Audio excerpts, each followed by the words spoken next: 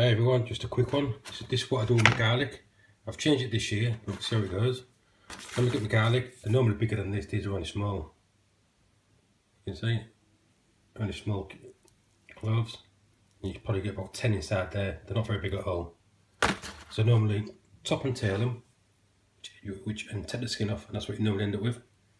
And I would chop them all up, still a bit young.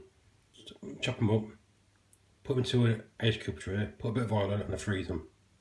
This year what I've done is topped and tailed them, but I left the outer skin on it, it was red.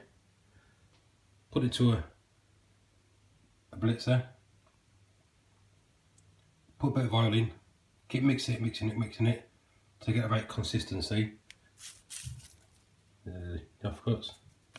So there's the red skins that are normally left on it. So I've left them on, blitzed them, oiled them. Didn't have no ice cube trays, so I've put into some an old egg tray. Some I've got more in. So what I do is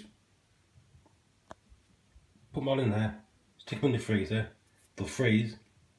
When I want one, come out and just pop it out and stick it to me curry, my stir fry, whichever one it goes. Some of them are a bit thinner than others. So that's how I store my garlic in the freezer. So hope that helps. Right, catch you soon. Bye.